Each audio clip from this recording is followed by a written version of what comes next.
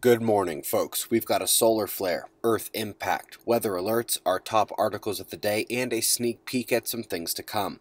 We begin, as always, over at spaceweathernews.com, where we see the SDO roll complicating analysis. GOES SXI was one of the other devices on point and unaffected. Nothing happened during that roll, except that a sunspot group was born on the southeastern departing area, unleashed a small eruption this morning that does not appear to have pushed much out of the corona. That burst produced only a mid-level C-class flare, barely worth mentioning except that it dwarfs what the sun has done lately. The sunspot group can't make the biggest ones, and it is departing down there. New groups incoming at the same latitude across the disk, with some plague regions turning over the northeastern limb as well. Remember, folks, we've been expecting this corona hole to impact us with solar wind, and this is the beginning, as the density bulge in orange indicates the leading shockwave out ahead of the faster particles in yellow. They rise afterwards. The shift in blue plus the moderate speed only suggests this is the sector interactions, and we could see speedier particles today. If so, I'd expect at least a level 1 geomagnetic storm event, but we will need a bit more than what we've got so far. Of course, as that stream began impacting, we hit super typhoon status at Niphartak.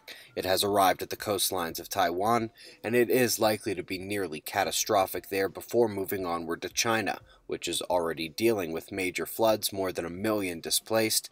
And here comes a bit more. Eyes open in the West Pacific and South China Sea. The systems south of Mexico are staying on their westward tracks.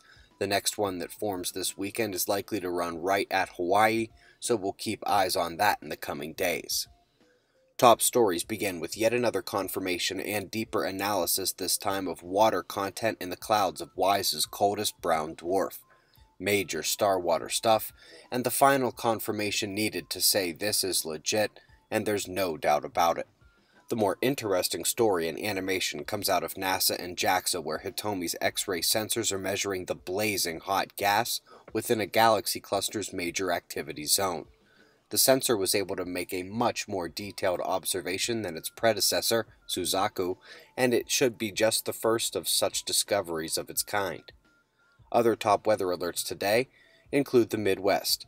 Again, Earth spots are stuck, but sunset lights them up wherever they are every time. Please check local forecasts. Across the pond, we see a disorganized system of pressure cells delivering rain across a wide portion of the continent this evening. Again, local outlooks are required. And down under, we've got lows at Western Australia, and that same one taking its time to get away from New Zealand, already worn out his welcome. Folks, these are the final designs for the Kickstarter reward t-shirts and hoodies for the Disaster Prediction app's founding members. Now, these will be a one-time creation for the app supporters. We don't expect to have many extras, and to be fair, it would have to be at Kickstarter prices for those. However, once all the founding members' gear is sent out, we will open up the availability of the more basic shirt. Not quite as flashy, but will still be a walking billboard for the community. Founder stuff should get out in early August. If we do have extra and you are insistent on getting it, please send us an email. And also, send an email if you're in Albuquerque and want to come to the Observers Hangout this Saturday. Nothing fancy, just getting to know the observers out here in the desert a bit better. cat@observatoryproject.com is the email. We've got shots of our star to close. It's 4 a.m. in the new Valley of the Sun. Eyes open, no fear. Be safe, everyone.